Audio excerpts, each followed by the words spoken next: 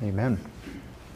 In 1 Samuel 24, as this story continues to unfold with David on the run and Saul continuing to attack him, I want to highlight something in this chapter. First of all, if you'll look at verse number 17, 1 Samuel 24, verse 17, "And he said to David, Thou art more righteous than I, for thou hast rewarded me good, whereas I have rewarded thee evil."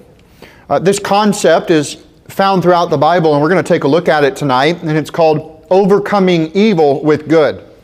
In God's world, in God's economy, when there's an opportunity to do good to someone, and we take that opportunity, we can turn people around, we can make a change in their life. Look at the next verse, verse 18. "And thou hast showed this day how thou hast dealt well with me, for as much as when the Lord had delivered me into thine hand, thou killedst me not. For if a man find his enemy, will he let him go well away? Wherefore the Lord reward thee good, for that thou hast done unto me this day." This proclamation is coming from Saul as he realizes that literally his life was in the hand of David, his enemy that he's been pursuing. He's tried to kill him multiple times. David had the chance to get him, to take him, and before the Lord he chose not to do it. And then he humbly reminded him. I want to show you this concept, if you will. Go back to verse 1. How we as Christians, this is something that we're called to do, we're commanded to do, and that is to overcome evil. And there's many ways to overcome evil in your personal life or in the lives of those that you have influence over. And this is one of the neatest ways, is to do them good. When somebody is coming at you and you have the power of the Holy Spirit to do good unto them and to bless them and to pray for them and to encourage them and to forgive them when they don't deserve it, sometimes you disarm them and you help them see the situation in spiritual eyes instead of fleshly eyes. In verse number 1, he says, "And it came to pass, when Saul was returned from following the Philistines, that it was told him, saying, Behold, David is in the wilderness of En-gedi. Then Saul took 3,000 chosen men out of all Israel, and went to seek David and his men upon the rocks of the wild goats." Now, if you remember, David had 400, well, he had like 2 or 3, and then it was 400 all of a sudden, and then it was 600 as God was beginning to build him and prepare him. David learned how to be a great king by first serving Saul and praying for Saul and comforting Saul and even dealing with the situation. He was able to overcome through it all. Now he's on the run. He's still learning lessons, and he's being a blessing to people that are under attack by the enemy out in the wilderness as he's living in caves and holes and all this kind of stuff. What's interesting in verse number 2, where is Saul expecting to find David? He says at the end of it, upon the rocks of the wild goats. Now there's a couple of you that are here that have had goats. Some that couldn't stand them and got rid of them years ago, and some of you that are getting to that point now, right? Now, where do goats find themselves? They'll go wherever they want. They're going to the highest ground. They're going to a difficult place. They're going where the thorns are at. Saul perceived David as a goat, right? As an evil guy. And he said, he's up with the wild goats. But look where he found him. Look at the next verse, verse 3. "And he came to the sheepcotes by the way." You know what a sheepcote is? A coat. That word means hut, but the etymology of it is cottage. It's a little home.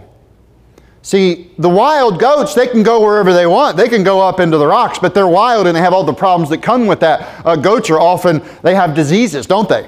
There's certain issues with goats you have to be careful of. Well, here, the sheep, well, they're kind of dumb and they have to be protected, right? And they're kind of harmless. And so they had little sheep huts that they would put the sheep in to protect them at night.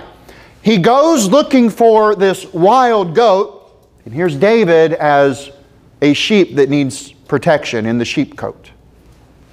Continuing in verse 3, he says, "And he came to the sheepcotes by the way, where was a cave, and Saul went in to cover his feet, and David and his men remained in the sides of the cave." Now when it says Saul went to cover his feet, feet, there's one train of thought that's when a guy goes to the bathroom, he drops his britches and it covers his feet. That's one train of thought. I think he's talking about sleeping. I think Brother Doug was talking about this. We talked about this in the past. When you go to sleep, you cover your feet, don't you? If you look at how the story plays out, I don't think that Saul was awake and conscious the whole time as David and the men were in there and came close to him. I think it's talking about he went in to lay down and cover up with a blanket, okay? So he goes in to cover his feet. Verse 4. And the men of David said unto him, Behold, the day which the Lord said unto thee, Behold, I will deliver thine enemy into thy hand, that thou mayest do to him as it shall seem good unto thee. Then David arose and cut off the skirt of Saul's robe privily. We're going to find out here, we're going to see in the story that these guys were giving David bad advice. If you were joking and you said to the kids, what do you think, kids? Should we have pizza and ice cream? They're going to agree. The kids are going to say, yeah. Now here David's the leader. He's supposed to cut them off when they're doing something wrong. They're telling him, if you notice it says right in the middle of the verse near the end, as it shall seem good unto thee. The devil's message of freedom is do whatever you want. If it feels good, do it. And that's kind of the message they're telling David. Oh, if it feels good to you to go kill that guy, then you go ahead and do it. Verse 5, and it came to pass afterward that David's heart smote him because he had cut off Saul's skirt. Now, just a few minutes ago, when our prayer time, as we went through the daily proverb, that famous proverb, what's it? Keep thy heart with all diligence, for out of it are the issues of life. Now, David was a man that kept his heart. He kept the wisdom of God and the words of God in his heart, and his heart smote him. Now, let me tell you, we today have the Holy Spirit, and He will work in your heart to do just that. You will begin down a path, and the Holy Spirit will say, hey, don't do that. I'm grieved. I'm upset with you. I'm not happy. Now the question is, are you going to continue grieving? Are you going to ignore the Holy Spirit and do what you want? Or are you going to allow your heart to kind of, why'd I do that? That was David's response. He realizes he's sinned by taking an action that he should not have, so his heart smote him. Verse 6, and he said unto his men, now he's going to set it straight and tell his men, the Lord forbid that I should do this thing unto my master, the Lord's anointed, to stretch forth mine hand against him, seeing he is the anointed of the Lord. David makes it real clear. Hey, look, whether I like it or not, he's the boss. God has him in charge. I'm not going to take it in my own hands to kill that man, because then I would become a sinner. He says, the Lord forbid. He says, God forbid I should kill him. Right? Why? He's the Lord's anointed. He didn't want to stretch forth his hand against him, seeing he is the anointed of the Lord. He says it twice there. This concept is found elsewhere in the Scriptures. In fact, in Psalm 105, he says, saying, this is quoting Old Testament, it says, touch not mine anointed, and do my prophets no harm. Do my prophets no harm. This isn't just applied to the king. This is God's preachers. It applies to God's people, the Christians as well. And we should not put our hand to attack our brother and sister in Christ. There's a time for correction. There's a time for reproof. There's a time for separation and all of that. But I just want to get it down to us as the average layman in the church. Don't attack other people that are saved. You can help them. You can encourage them. When they're doing evil even, there's a way with good that you can overcome that evil. When they give you evil, don't return fire with evil. And David is giving this concept. He's the Lord's anointed. Now, had he sinned against David? Yeah, amen, big time. He tried to kill him. He was an attempted murderer, and he's lied against David, and he stole his wife back. He's already given, he's taken his wife and given her to another man at this point. So David would have been justified, but he's trying to be righteous. And it's very important. Years ago, a guy told me, he said, the type of church member that you are is, because for years I've believed that the Lord was pointing me toward ministry. And he said, the type of church member you are is the type of church members you will have. And I've always had a heart for serving people and helping people. And I thank God He's given me a church full of people that want to serve and want to help and want to love and get closer to God. And I'm thankful for that. And whether or not David is specifically expressing this, David is speaking to his mighty men, which would later become very prominent leaders within his kingdom. And he's demonstrating to them, we don't just do what feels good to us. When the Holy Spirit reveals sin unto us, we should respond to that. And we should then teach others around us and below us and above us. We're not going to do what's wrong. We're not going to sin against God's Word. And that's what David is doing. He's teaching, this is a very big leadership lesson, to humble yourself to your followers and say, I've sinned. What I did was wrong. We shouldn't do this. Hey guys, mom and dad, sometimes we have to say, I'm sorry, mommy shouldn't have said that. Daddy shouldn't have said that about that person. Let's pray for them. Right? These are godly concepts. Look at verse 7. So David stayed his servants with these words. Strong words here. He was able to persuade them, convince them, don't go kill this man, stay with me, just by his words. He stayed his servants with these words and suffered them not to rise against Saul, but Saul rose up out of the cave and went on his way. David also arose afterward and went out of the cave and cried after Saul, saying, My Lord, the king! And when Saul looked behind him, David stooped with his face to the earth and bowed himself. So here David presents himself as a humble servant. Can you imagine? The king leaves the cave. Here's David, the one he's after, following, My Lord, the king! And he bows down humbly, submitting, showing that he's not trying to get over him, that he's still his servant in God's pecking order, if you will. Verse 9, And David said to Saul, Wherefore hearest thou men's words, saying, Behold, David seeketh thy hurt. He says, why are you listening to people that are telling you I'm trying to hurt you? Behold, this day thine eyes have seen how that the Lord hath delivered thee today into mine hand in the cave, and some bade me kill thee, but mine eye spared thee. And I said, I will not put forth mine hand against my Lord, for he is the Lord's anointed.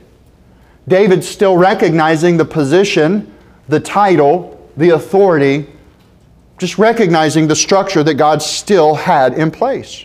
David was walking by faith at this moment because he was already told you're going to be the king. He was already told Saul doesn't deserve to be the king. He understood that. And yet he's walking by faith, humbly patient. You know what? It's probably going to be better if I wait on God's timing instead of forcing it myself and taking matters into my own hand. Verse 11, Moreover, my father, now this is interesting, he calls him my Lord. He calls him my father. In a lot of ways, Saul was like a father unto David earlier on in these chapters, where he was teaching him things and he was learning things, and he took him under his wing and provided for him, and he was expected to eat at the family table. And so he's reverencing him as a father. My father, he calls him. See, yea, the skirt of thy robe in my hand, for in that I cut off the skirt of thy robe and killed thee not. I just want to pause here at verse 11 for a second. This is symbolic. This is very symbolic. Go back to chapter 15. Now, visualize it. He comes out of the cave. David tells him, I'm your servant. Don't listen to them. I'm not trying to kill you. By the way, I have this piece of your robe that I just cut off of your robe, showing that he had his weapon close enough to actually kill him and slay him. But why just the piece of the robe? I think, again, there's spiritual significance here. If you're in chapter 15, first look at verse 23. For rebellion is as a sin of witchcraft, and stubbornness is as iniquity and idolatry. Because thou hast rejected the word of the Lord, he hath also rejected thee from being king. Boy, this was a learning time. I mean, Saul was blessed and things were happening, and he said, nope, I'm going to do it my way. I'm afraid of the people. I'm afraid of the enemy. I'll do it my way. And he says, no, I would rather you obey me. He says, you're being rebellious, and that's just like witchcraft. He says, you're being stubborn, and you reject my word. Therefore, I'm rejecting you from the blessing I've given you. And so it continues where he says, I've sinned, I feared the people, pray thee pardon my sin. Look at verse 26. And Samuel said unto Saul, I will not return with thee, for thou hast rejected the word of the Lord. And the Lord hath rejected thee from being king over Israel. And as Samuel turned about to go away, he laid hold upon the skirt of his mantle, and it rent. So here's Saul grabbing Samuel's robe, and it rips. And Samuel said unto him, the Lord hath rent the kingdom of Israel from thee this day, and hath given it to a neighbor of thine that is better than thou. I imagine those words reverberated in Saul's head over the years, especially as he discovered that David was the one, especially when things would happen and David would get glory and he'd be like, oh, that's my neighbor that's better than me, and God's going to rip the kingdom like he did that robe, and he's going to give it to this man. So now go back to 1 Samuel, verse 24, where we see in verse number 11, moreover, my father, see the skirt of thy robe in my hand, for in that I cut off the skirt of thy robe, and killed thee not. Know thou and see that there is neither evil nor transgression in my hand. And I have not sinned against thee, yet thou huntest my soul to take it. He's saying, you're trying to murder me. I had the chance to do it to you. I didn't do it. I've ripped your robe. Here's your robe right here. The Lord judge between me and thee, and the Lord avenge me of thee, but my hand will not be upon thee. This is a strong statement. This is the lesson for tonight. Let the Lord judge. Let the Lord get vengeance. We do not like to do that. That does not come naturally. You know what comes naturally? I know what I'll do. I'll show them. I'll put nails in their tires. I'll take their hose when they go on vacation. I'll pour it in their window and let their whole house get flooded. I know what I'll do. I'll get online and talk about them. Or I know what I'll do. I'll get back at them. I'll do it worse to them. Well, that's the natural man. That's the sinister flesh letting the devil use you to just start a feud and a quarrel, contention that may last years. Well, that's not God's will for us. He says, the Lord judge. Now, he's just humbled himself and he says, you know what?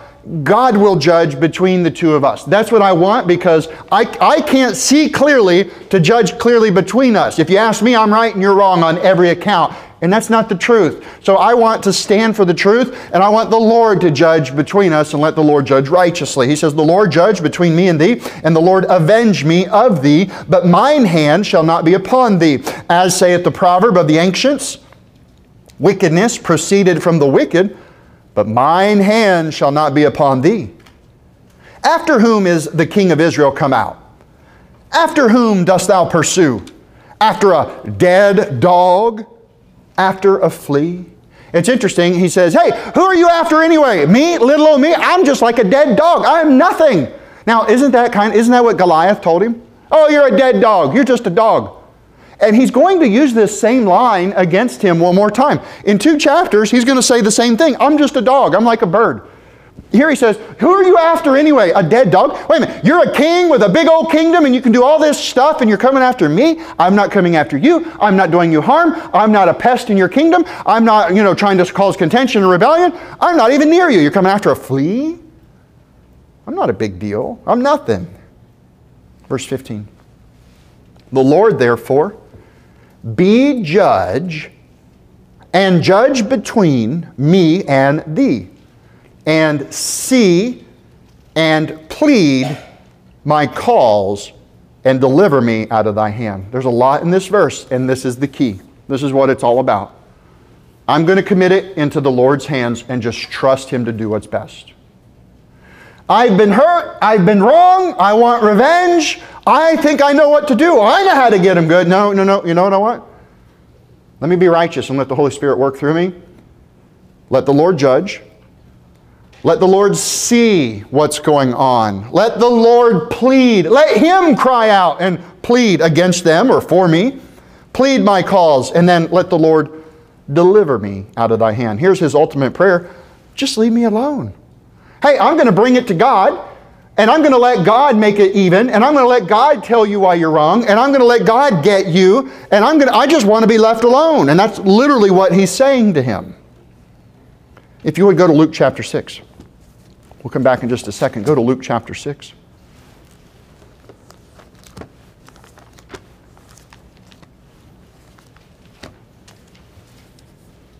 We see that David's heart smote him. David was a man after God's own heart. He had a heart like God on certain issues at certain times. David was still a sinner. I think this is one of those big moments that we're supposed to pay attention to and say, David had a heart even to bless his enemy and do good to his enemy and spare his enemy and pray for his enemy when he had a chance to just kill him and crush him and finish the job. But if he had done that, I believe that, things would not have worked out. I believe the kingdom would have went against David, and perhaps he would not have succeeded in whatever he tried. Again, in the Lord's economy, everything's upside down compared to the world. The way Jesus says to operate, it's completely different from everything else. Look at Luke chapter 6. Look at verse 27. But I say unto you which hear, love your enemies and do good to them that hate you. Boy, that's hard to do. Love your enemies and do good to them that hate you. Bless them that curse you, and pray for them which despitefully use you. These are two of the hardest verses in the Bible. They're easy to read. It's so simple a child can understand it. Amen? Does anybody not understand what's being taught here? Does everybody get it? Very simple. Now, who would say, oh, that's easy to do. I've mastered that. Not one of us. Not one of us. It doesn't seem natural. Here's our problem. When we judge for ourselves, it doesn't seem right. Right to us is, I need to get up over them, and I need to be justified, and I need to be, we're putting ourselves forward instead of others. Love your enemies, right? Bless them that curse you. Verse 29. And unto him that smiteth thee on one cheek, offer also the other. And him that taketh away thy cloak, forbid not to take thy coat also. Give to every man that asketh of thee, and of him that taketh away thy goods, ask them not again. This is a strong statement. When somebody comes to steal from you and you catch him in the moment and you say, hey, here you go, take it, and let me give you something else. How dare you? Don't you know resources are limited? We're supposed to be a wise steward. We're supposed to be a protector. Those things still hold true. We're not talking about letting people abuse you, but there comes a point in life sometimes where God is using it as an opportunity, and we want to hold on to a piece of possession, and God wants us to grow past the things of this world and just let it go, and He has a bigger blessing for us on the other side. Usually it's not even so much about the stuff. Usually it's about our own self-image, how we see ourselves, or at least how we want people to perceive us as smart, and we have our own freedom, and I do what I want, and I have a job that matches my IQ, and you know what I mean? We see ourselves up here, and we don't want to lose any of that, so we're not willing to let anything go. He says in verse 31, and as ye would that men should do to you, do ye also to them likewise. Hard statement again. When you're dealing with somebody, you literally have to think, what would I want them to do to me? Well, I would want them to just give me everything. Okay, then give them everything. Do what you got to do. How do you want to be treated? That's how you should treat people. It's the concept he's teaching. Verse 32, for if ye love them which love you, what thank have ye? For sinners also love those that love them. He says, you're no different than the world. And if you do good to them which do good to you, what thank have ye? For sinners also do even the same. Verse 34. And if ye lend to them of whom ye hope to receive, what thank have ye? For sinners also lend to sinners to receive as much again. Hey, I need $100. I'm not so sure you're going to be able to pay me back, or I will as long as you pay me back an extra $20, right? We want to get what we can. I mean, my rule of thumb has become, I won't lend anything to anybody. I'd rather give it to them. I don't lend anything that I'm not willing to completely lose. I had somebody, having problems, money's tight, this thing happened and that thing happened, and he wasn't even asking. But it just so happened that somebody else had blessed me. Here's $100. I'm like, I don't need it. God's been good to me. And he's like, no, just take it, please. Let it be a blessing, because it's a blessing to give. That's God's, right? It's a blessing to give. And so I was able to give that person a blessing by taking $100. I put it in my wallet. It stayed there for a day or two. And then a coworker starts telling me the woes of what's happening in their life, and things just start working. I said, wait a minute, I got it. And I pulled it out and I said, here you go. God bless you. And they said, no, I can't take it. And I'm like, I want you to take it. And they said, well, I can pay it back in 3 days. I don't want you to pay it back. God bless you. Thank you. Don't thank me. Thank God. Look at God. This came from God. Somebody gave it to me just to give away, I believe, and you're the one to give it away to. And so this $100 made it way to you because God loves you. I want you to know that and feel that and see that. And this is what Jesus did, because you think about it, Jesus has more power than any man that's ever walked the earth. And yet he didn't walk around with a bunch of stuff following him. But every time he needed something, there it was. And if we have this kind of faith, because here's what it comes down to. Why won't I let somebody get one up on me? Why do I want to get revenge on somebody? Because I have a lack of faith. Why won't I bless them that curse me? Why won't I love them that hate me? Because I have a lack of faith. Well, if we'll get past that and we'll grow in our faith and we'll just realize God wants me to just trust for Him to provide everything, and we take that big old leap of faith sometimes and it's like, I don't see how this is going to work out, but I know you own it all and I know you love me and I haven't missed anything, and I believe there's a big lesson to learn here. And this is what Jesus is teaching, to give to everyone that asks. And it's okay, because God's going to give me it right back, or He's going to just eliminate the needs and He'll take care of it all. He says in verse 35, but love ye your enemies, and do good, and lend, hoping for nothing again. And your reward shall be great, your reward shall be great, and ye shall be the children of the highest. Now look, we're the sons of God by faith in Christ Jesus, he tells us in Galatians chapter 3. Here he's saying, you would be known as a child of God. When you give, when you love, when you forgive, that person on the other side will give God glory for how you worked, for how you demonstrated it. I've known a bunch of Christians, they were all hypocrites, but I tell you, that guy went out of his way to do the right thing. That's honorable. We'll be known as the children of the highest, for He is kind unto the unthankful and to the evil.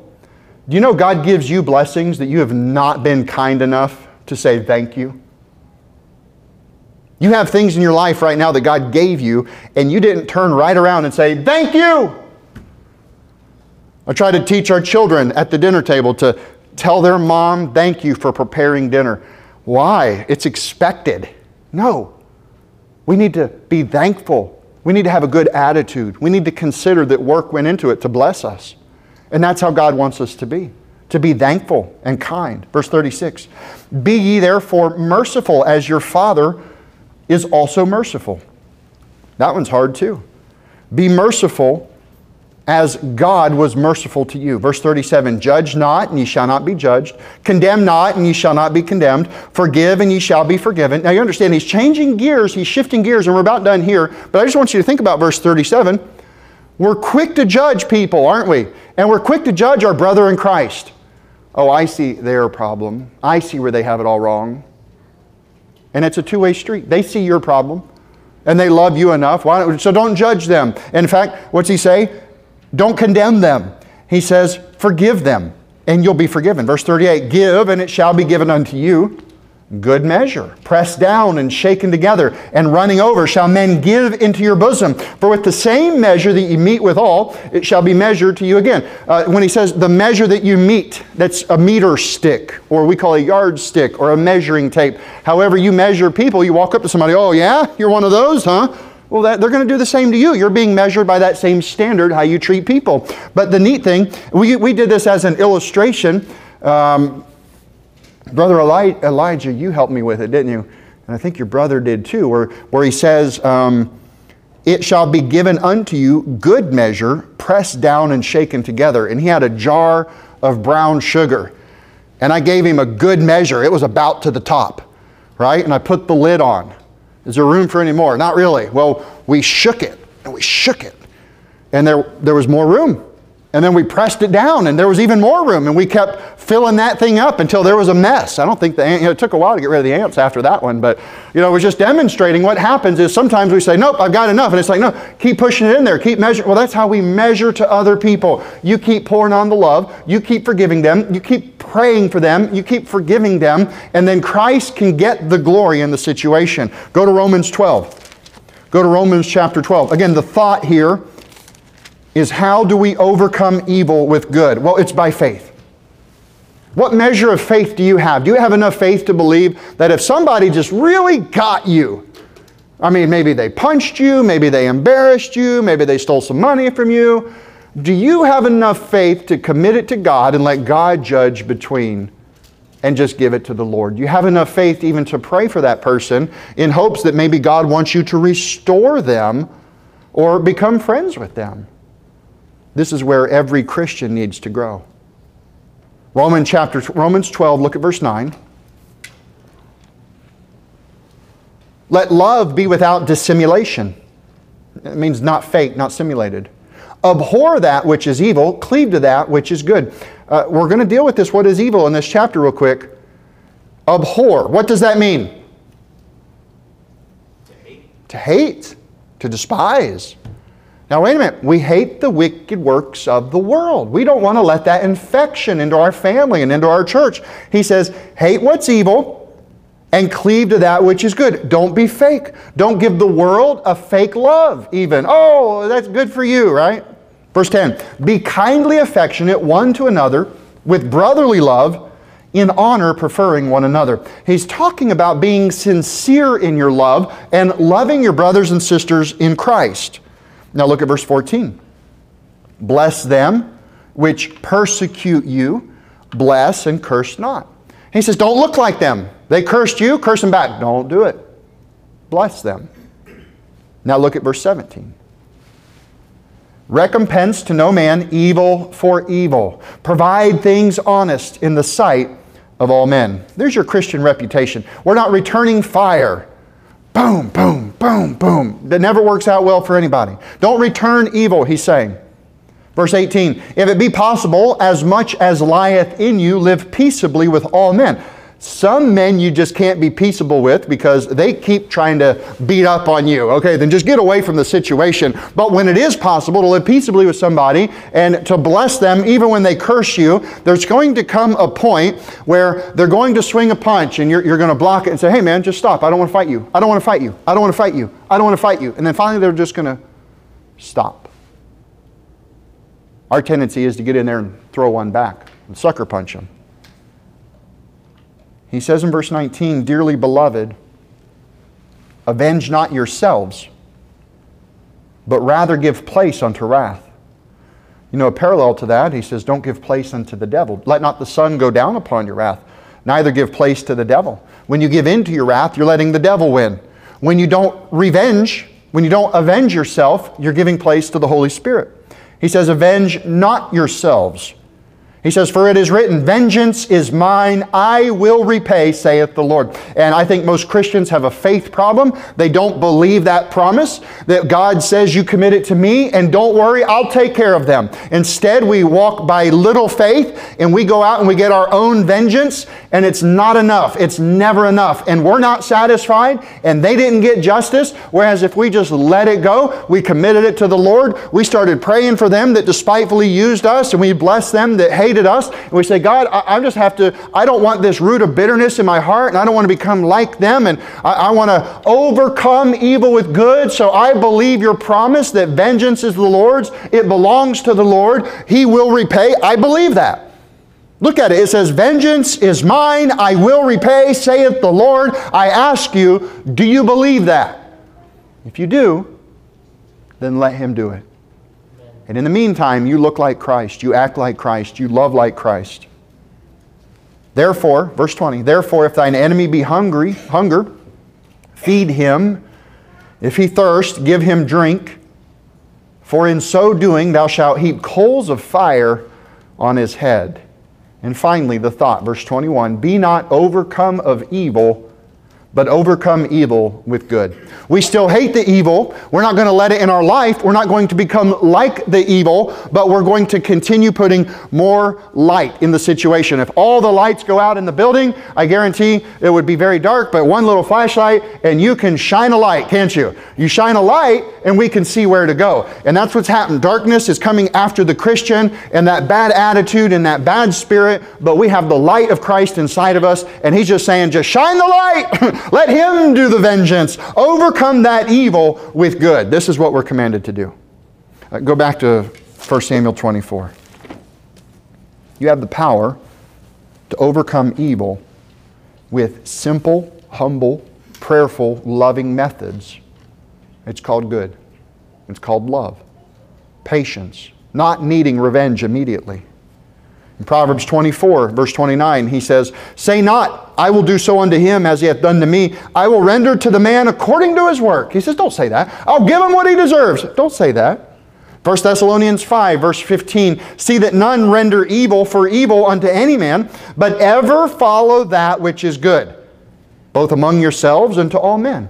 He says, always do what is good. Ever follow what is good among yourselves in the church and with the people out in the world. 1 Peter 3, verse 9, "Not rendering evil for evil, or railing for railing, but contrariwise blessing, knowing that ye are thereunto called, that ye should inherit a blessing." You're called to give a blessing, and you're called to inherit a blessing, but when you rail back at somebody that rails at you, or you revile, then when somebody reviles you, you give evil back, you miss your blessing. You miss it. Now let's finish this chapter. We're almost done. Look at verse 16. 1 Samuel 24, verse 16. "And it came to pass when David had made an end of speaking these words unto Saul, that Saul said, Is this thy voice, my son David? And Saul lifted up his voice and wept." It broke his heart. You see that. "And he said to David, Thou art more righteous than I, for thou hast rewarded me good, whereas I have rewarded thee evil. And thou hast showed this day how that thou hast dealt well with me, for as much as when the Lord had delivered me into thine hand, thou killedst me not. For if a man find his enemy, will he let him go well away?"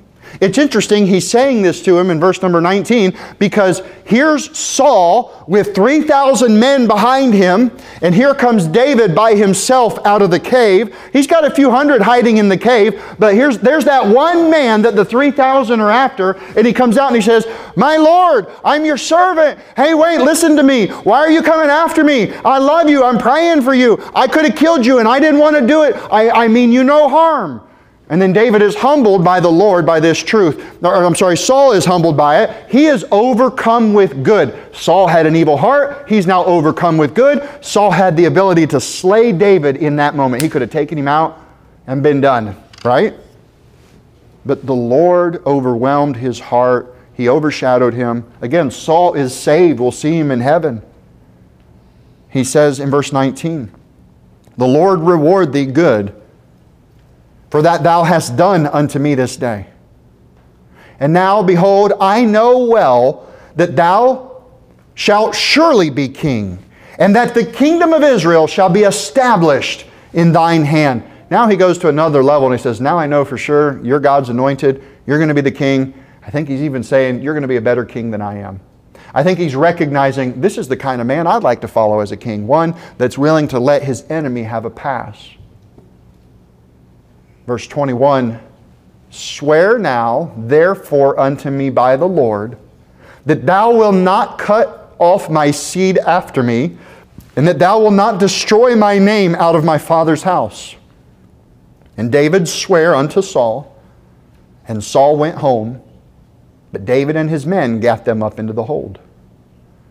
It's interesting, again, Saul with his 3,000 and all of his physical power was humbled, and now he's petitioning this single man.